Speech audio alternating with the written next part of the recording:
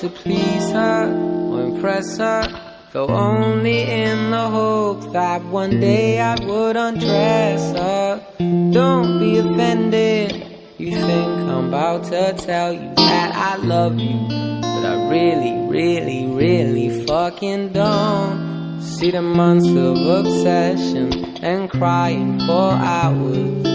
I even started sitting down in the shower, girl.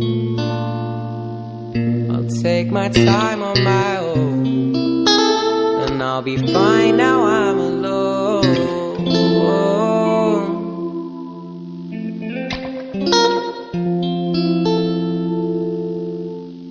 Constantly told stories with a stretch of the truth, trying hard to make memories to remember from you, desperately wanting you to be interested too. It's not clear what I need yet, but it's clear it's not you. Here's what I say to any young man that's still interested in you. Do you prioritize the things in your life, the things that you hope to do?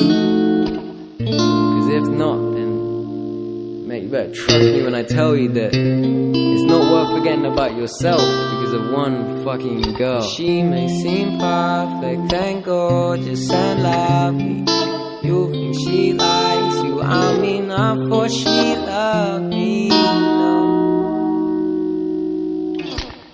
No, neither of us will get down from the shelf. The only one she loves